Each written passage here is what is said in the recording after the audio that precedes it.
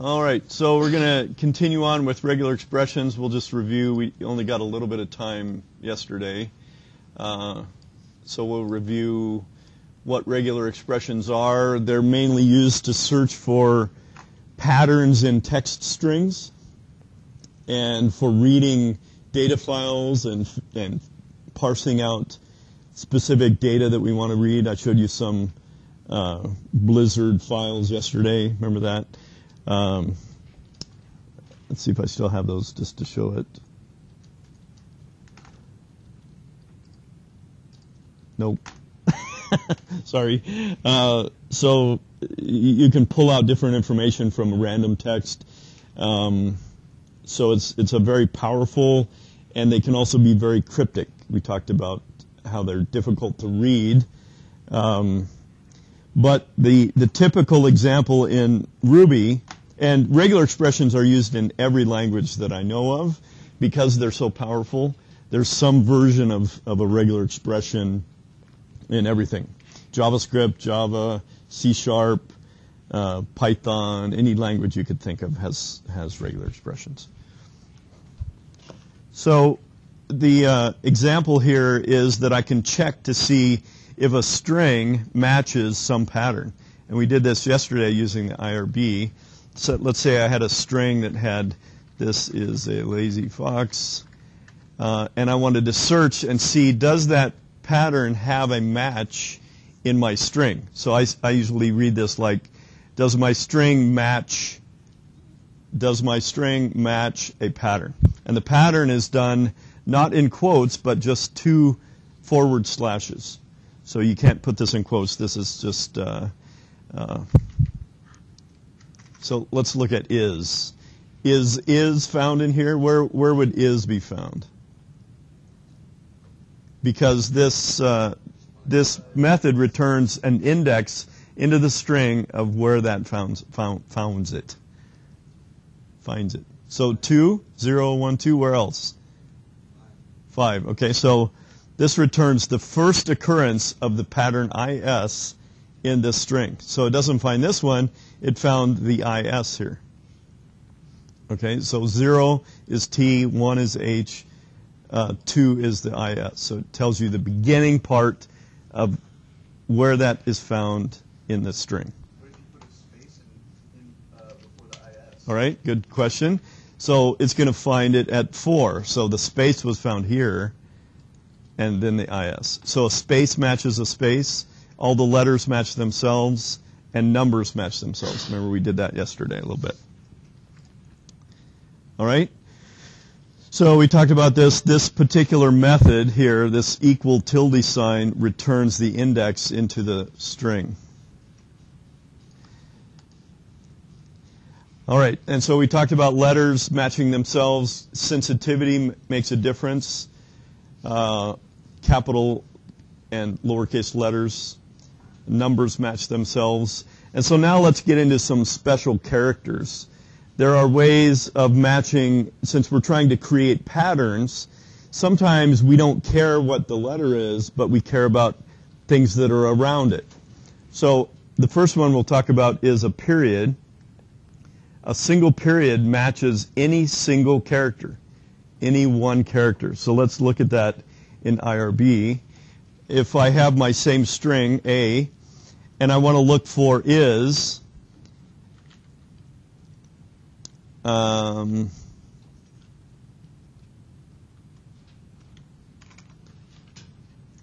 I can replace this with any single character is. All right? You can think of it like a wild card. Any character followed by an I followed by an S. So what would this return here? 1. Very good. It found it at the any character, which is the H, followed by an I followed by an S. So if I had another string that had something else like there is a fox, how about that? And I'd try to match that against that same pattern. Where is that going to come into?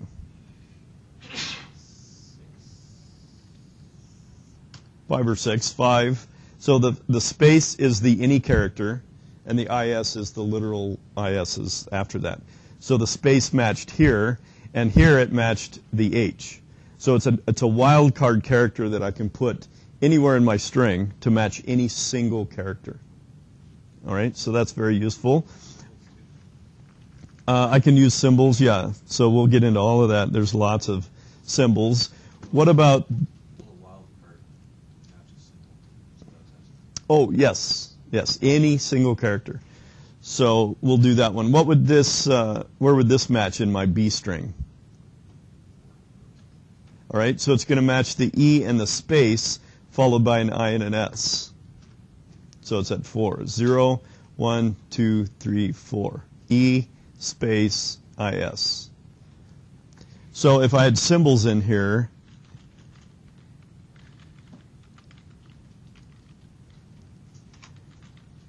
how about that? And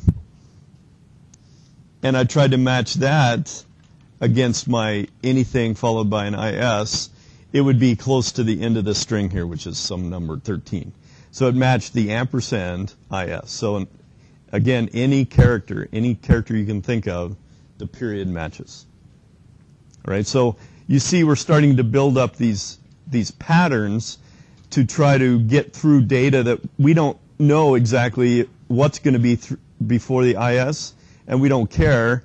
We just know that we want to have an IS in here somewhere. Yes? What if you're looking for a period? So let's change my there is a fox string to be adding a period at the end. So there's a fox, and I want to find all references to fox in my string only if it's at the end of a sentence. You could think of it that way, right? So does my B match something with a fox followed by a period? Now, that will actually match because a period matches a period, right? A period matches any character, and a period is in any character. But if I want that to physically be a period, I have to escape it. A lot like we do for the carriage return in double quoted strings and the tab character, remember that? We put a backslash before that, and that says, don't treat this like an any character, treat it like a period. Treat it like a literal period. So that matches actually the same place, but that will not match something like this. If I had a string with this is a fox cave, all right? And I tried to look for, in my D string, does it match fox with a period? Will that match? It matches the fox and the pound sign. So the pound sign is still a match. So you got to be careful with a period to really think, is that what I'm looking for? This is an any character. This is a physical, literal period. All right, and so we can also match beginning of lines, end of lines, starting of strings, and ending of strings. So the ones most that we work with are beginning and ending of strings. Okay, so what that means is, let's say I want to look for, let's say I have a string that looks like this is the fox, and I want to see, does it match a TH? Let's change it. Does my string match a TH? Where is that going to find it? At the 0 position. All right. It's not a good example, is it? You have to use a different method that'll return an array of positions. So we'll use that, like the scan method, for instance, or the split method. Well, I don't have a good example of this, but I can say, does it match at the beginning of the string a TH? Right? But if I have my string of, what is A? Does that match at the beginning of a string? Is that going to return something? If I have my A here, sorry. If my A string is this is a lazy fox, is that going to match? Why? Not a capital letter, right? So I get nothing back. If I say, I'm trying to think of a good,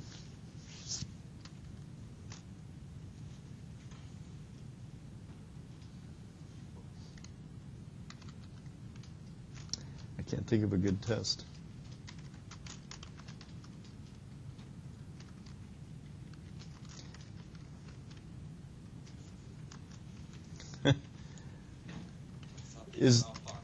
Yeah, I know I got foxes. I don't know why. Is that going to match? Why? Well, I have a TH in the string. How about this? Let's do this one first. Is that going to match?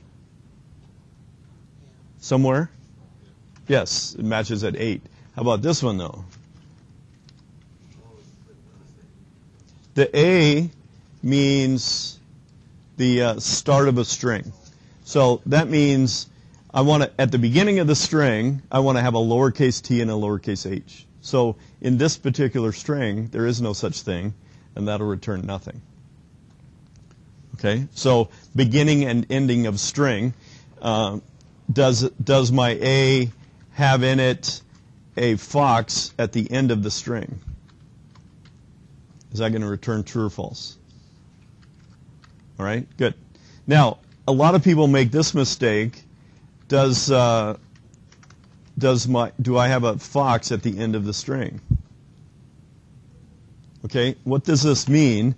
This means I want a pattern where I first have the end of the string followed by an FOX. How can I go past the end of a string? The end of a string must always be at the end of the string or at the end of my pattern if I'm going to look for something like that. So this doesn't make sense. This crashes or gives me nothing back because I'm never going to find something after the end of a string. It just doesn't make sense. How about just the end of the string? What do you think that'll return? Well, it returns the same thing as the length of the string because I'm basically looking right here at the end of the X before the end of the string here, and all of these characters are the total number that I found. So I've found one past the X here, which is essentially the length of my string. All right, any questions on that so far? It becomes a little easier after we actually use some of these. Let's do some other characters. These are special characters, and they're designed with a slash to differentiate that from matching a W. I need to match a special character, which in lowercase w means any letter, digit, or underscore. And the mnemonic for this is it's a word character, anything that will make up a word. So a letter, a digit, or an underscore. Or like a proper variable name, you could think of it that way too. So if I want to match anything followed by fox, where is that going to match in my string here? It matches the space, okay? So is that in my string? Is that a slash W? No, so this should return nil. It could not find a fox preceded with another letter, digit, or underscore. Okay, it couldn't find that pattern, so it returns nil for me. All right, does that make sense? How about the opposite of this is like a not W, the capital letter of a W pattern is the opposite of a lowercase w. So in this case, it means anything that slash W doesn't match. All right, so a capital slash W looks for anything. So this returns let's look at our A again before it gets off the screen. This returns any character that's not a digit, underscore, or letter. So a space happens to be that. It's not a digit, underscore, or letter. So that matches at position 11. All right, a D. Let's say how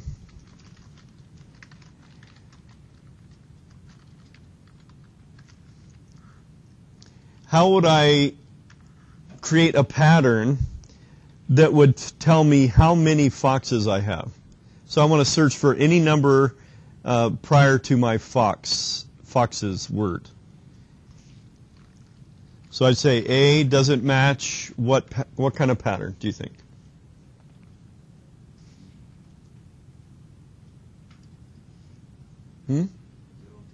Little d, okay, that matches a digit. Slash D. What else?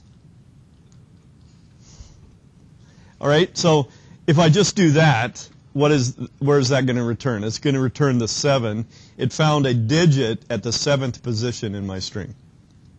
All right, so I found that, but there might be more of those. So what else would I add to my string here? I could do a period. That would be 1 followed by any character. Or if I'm looking for two digits in a row, I could do 2 digits in a row. 2/Ds tells me I want to find 2 digits in a row, followed by a space, followed by fox. All right. This will happen to be the same index, but it matches all the way up to the end of the fox here. 10 space fox. All right. Now, would that match if I had this? I don't know why I'm talking about foxes. Does that match? Why? There's no 2 digits. So that'll return nil because I don't have 2 digits in a row here. So these are all variable. I can have any digit, but I have to have 2 of them in a row here. Everybody see that? So what we're doing is we're building up these little matches here using these special characters. So a capital D matches the opposite of a lowercase d. I think that's not a digit, which is pretty much everything but a 0 through 9. A /s matches any white space. A white space could be a space, a tab, a new line. A capital S matches any non-white space. So that would be any letter, digit, punctuation, special characters, anything like that. That's not a space or a new line. So they have lots of these special characters, and we utilize those to build up our pattern. All right, I want to show you a website that is used a lot in our code. It's called rubular.com. Oh, you've got to be kidding me. Don't tell me. Rubular.com. There we go. This is a regular expression tester written with the Ruby language, and it shows you all the different patterns and things down here. So we have a /D is any digit, /D any non-digit, etc. And so I can put my regular expression here and my test string here. So I could say something like this is a fox, and I want to search for fox in my string. It tells me what matched. So this is easier to see. Let's say if I have 10 foxes. You can see where that pattern matches in my string. It found FOX as the entire pattern. See how it highlights it there? It's really useful testing regular expressions. So what regular expression could I use to find the digits in this string? /D. All right, if I do 1D, this gives us a false positive. See how it's actually have a space in between here? it tells you all the matches that it found. It found a match here, and it found a match here. But what if I want to find 2 digits in a row? Put another /D, all right? And see how it changes it. Now this is the entire pattern. I found a 1 followed by a 0. All right? And you have 100.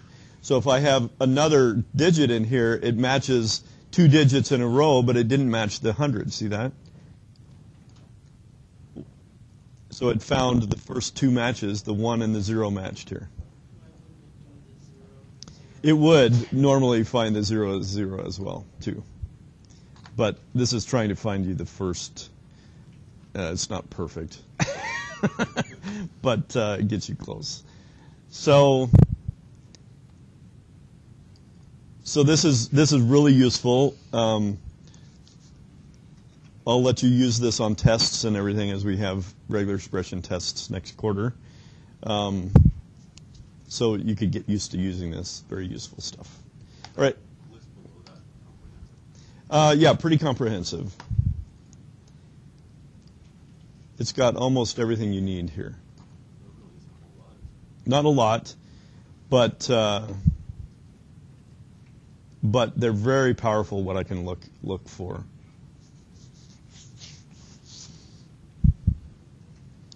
All right. So if I want to say at the start of a string, do I have a 2 digits in a row? I don't have any 2 digits in a row unless I put something like that. See that? At start of a string, followed by 2 digits, then I have 10, 1, 0 matching. More? Oh yes, yes. This is the OR command here, similar to Ruby's piping expression. So I can look for fox or foxes, and it found me the first one, which is fox.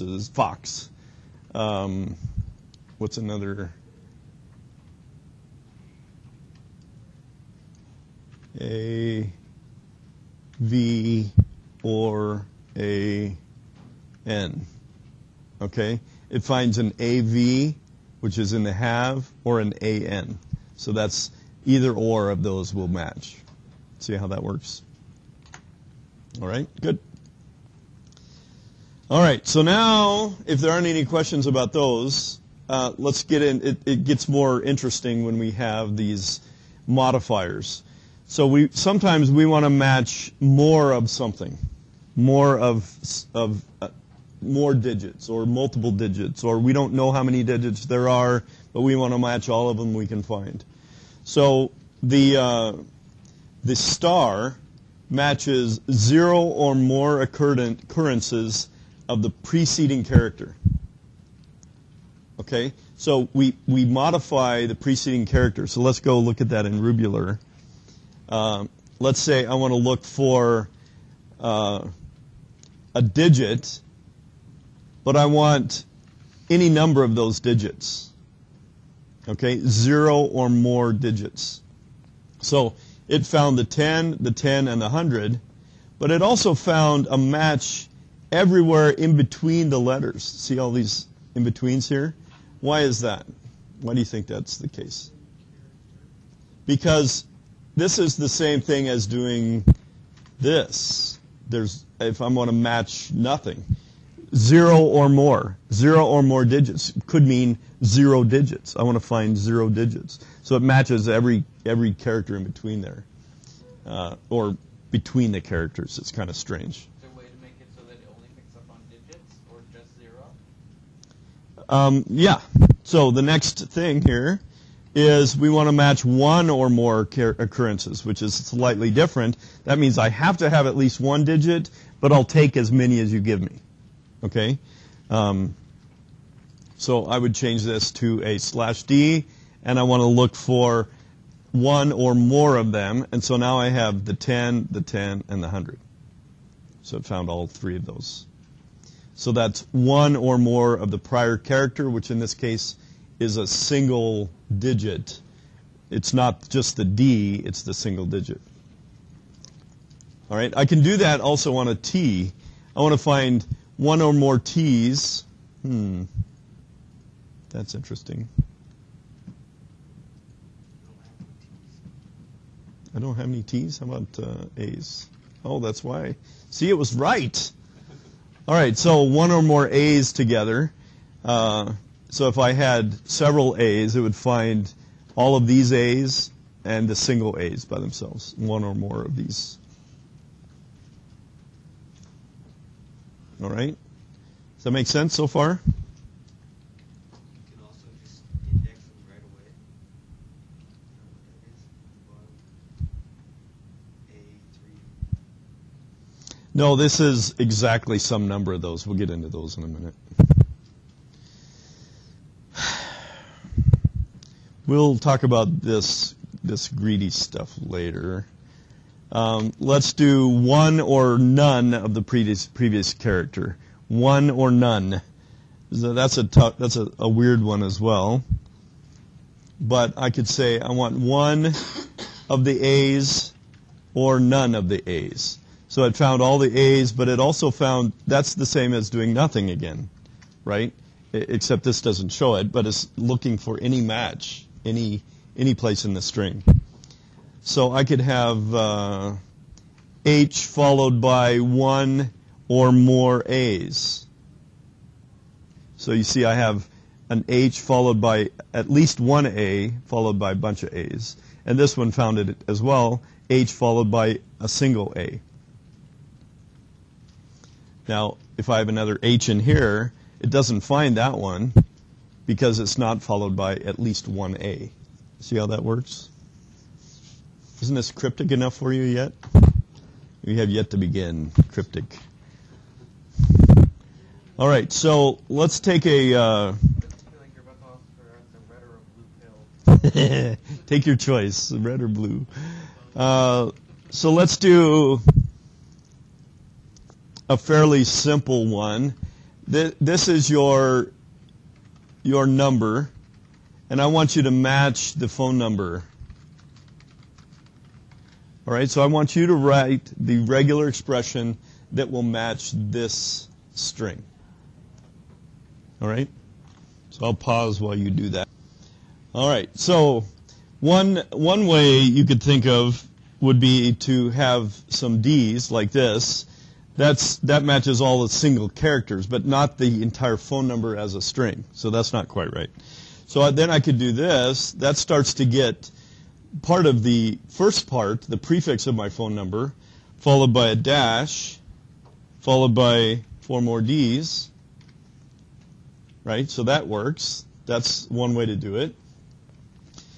I can shorten this down to say I want to have one or more little D's, one or more digits, followed by a dash, followed by one or more digits. That works as well. See how many different ways we can do that? Now, I want you to think about, will that match this? See, the problem with that string is that it will match this as well. Why is that? It's one or more, right? I've got a bunch of them on this side of my dash and a bunch of them on this side of my dash. So it's not quite a good enough phone number checker. It's close, but we want to be exact that we only want 3 on this side and 4 on this side. So the first way I did it would be the exact way. I'm going to have 3 followed by 4. And that finds a phone number inside of this string, which is okay. But it also finds my actual phone number here. But that's tedious to write all these D's out here. So there's some other functionality that I can do. If you look down here, find exactly 3 of the previous character. So we use this in curly braces to modify curly braces with a single number in it modifies the previous character. So I can say I want 3 digits, exactly 3 digits, followed by a dash, followed by, how would I modify this one then? Right, I'd put 4, followed by exactly 4 digits, and that would work as well. And that's yet another way to figure out how to match these. So there's no, in a lot of cases, there's no exact way to do these, and it takes some playing around. You can shorten these, make them more cryptic. But as long as it gets the data that you want, and you test multiple things like this, because I don't want to match that, that's not a phone number, then you can write your regular expressions however you want. There's some leeway in this. It's not a science like programming. We're programming a pattern to match. So you have to think like a pattern. All right, isn't that fun? All right, how about change this into a social security number?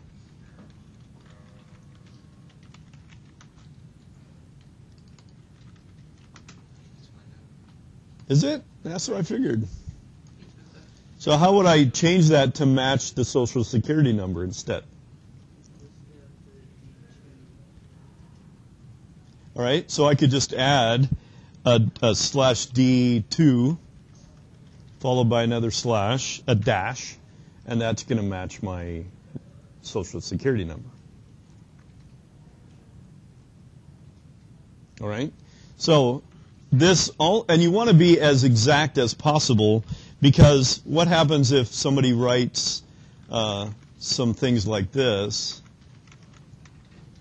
You don't want to match that because it's not a typical Social Security way people write Social Security numbers, right? This might be a foreign phone number, and we don't want to match that. We want to match it only if it has a dash. So I could have done this with a period. What does a period mean again? Any character, and followed by any character. So 3 digits followed by any character, followed by 2 digits, followed by any character, followed by 4 digits. It actually matches all of these pieces here. So that's we want to have it as exact as possible. Only use these random characters if I really mean it. I mean these wildcard characters. All right? Any questions on any of that? Isn't that fun? Say yes, Dave. This is fun. Just like what? It's just like fun, only different. Only different. Just like fun, only not so much. This one here? This one is used for these options at the bottom. So you can put an I and make the regular expression case insensitive.